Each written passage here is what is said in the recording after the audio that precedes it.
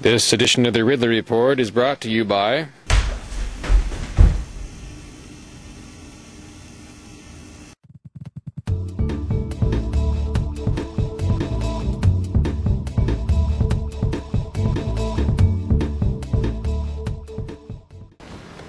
You the selectman? Yes, I am. Oh, question. You heard the meeting is at 4? 4. Okay, question for you. I understand that I was looking on your website, and you folks have what is listed as a measurer of wood and bark. Yes. Do you guys actually pay someone to do that? It's more of a appointed position. Are they a volunteer?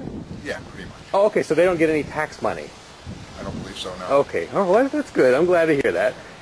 Another question and concern I had was brought up by taxpayers here is that I guess there's some issues with lake access. I'm the new selectman. There are a lot of issues around that. There is a boat landing. It's a public boat landing. Are people being arrested for entering the lake without owning property on the lake? No, not to my knowledge. That's the accusation, and I've heard it twice from two different sources. The only thing I can say is the public, if they're trying to enter not using the public boat landing, that could be a problem. That's the only thing I can say. So if they were crossing private property? That's correct. Okay.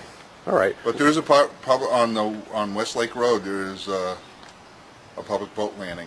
Okay. I know I've walked out sort of into the lake on one of the little peninsulas when I first moved here 10 years ago, or when I went into the area 10 years ago, and it seemed to have easy access and so forth. But I just keep hearing concerns about the access. I have to go. Oh, okay. All right. Thanks for answering 2 questions. What's your name? Walter. All right. Thanks, Walter. Are you on the board of selectmen? No, I'm actually on the planning board. Oh, okay. I could ask you some planning board questions if you want. I'm mostly here for the board of selectmen. Yeah, I'm Ridley. It's a poor man's TV station. I've heard you guys. Oh, thank you. Well, it's just one of me. I think I've watched some of your Ridley reports on the internet. Oh, thanks. I appreciate that. Yeah, I guess. Why does Dublin have to have a planning board, or do they, in your mind? I think that we have to have a planning board because we have to basically we write the ordinance, Dublin ordinance, and we basically handle the ordinance as far as any applications that come in for subdivisions, site plan reviews, stuff like that. It's because the community thinks that they should have some say over how the town is developed. That it has to be balancing between personal property rights, individual property rights, and the needs and desires of the community as far as how development should occur in the town. I mean, when you say needs and desires of the community, I mean, that's often expressed in the form of representatives, elected representatives, which is probably better than having a dictator, but at the same time, elected representatives, they tend to be easily corruptible, they tend to lord it over the people, they don't tend to be all that representative in his historical experience. Well, in fact, the planning board, although the planning board can suggest changes to the ordinance, it's really the ordinance has to be voted on by the town at the town meeting or before the town meeting by ballot every year. So in fact, the planning board doesn't have any authority for actually making the ordinance themselves. They can propose an ordinance or changes to the ordinance to the town, and the town has to adopt them or not adopt them. What have you done from your position of power to make it easier for people to build and expand in this difficult economy? I think that one thing we've addressed recently is affordable housing, and I think that the state actually came down and said towns can't just pull up the drawbridge and say we don't want more people here, or we don't want poor people here. We want to have 8-acre lots so that poor people can't come in, and so we've tried to address that. One particular way we did that is to make it easier to do accessory living units inside a house, because in Dublin especially we have a lot of big old houses here that only have like 1 or 2 people left in them, and the prior rules made it really hard for people to either have a relative living in there or just part out the house and divide it between different tenants, which makes a lot of sense from an environmental point of view.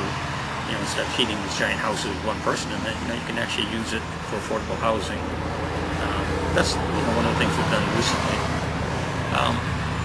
And we've also recently been working on changes like allowing windmills and next we're working on solar projects to make it easy to put solar projects in town. Which sometimes, some people don't like to look at them and that sort of thing, but I think that it's important. I think it's an important part of people's property rights to be able to use their property, for solar panels on it or put a windmill on it, to provide their own electricity, and then can either get off the grid or do net metering. Yeah. So it subtracts from. And what's your name? Persons. Okay, I'm Mr. Simpson. I appreciate your transparency. I don't get that from all politicians. Rather, you don't consider myself a politician. Yeah, probably at that level, you probably don't think so. But it's technically true. You're elected, right? Or are you appointed? We're elected. Okay, all right. Great. I'll see if any selectmen walk by. Well, you should be seeing before. I think they have a meeting this afternoon. Yeah, 4 p.m. That's right.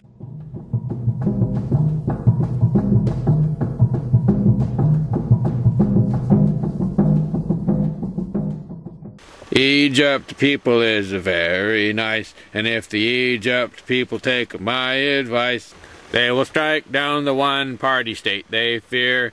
But that had better not happen here, 'cause we know that everything would fall apart if the city of Keene, New Hampshire starts to listen to the malcontents at Free Keene and kind of cut spending.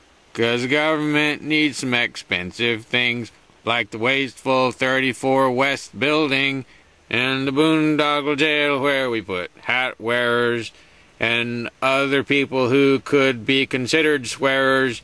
Freaking.com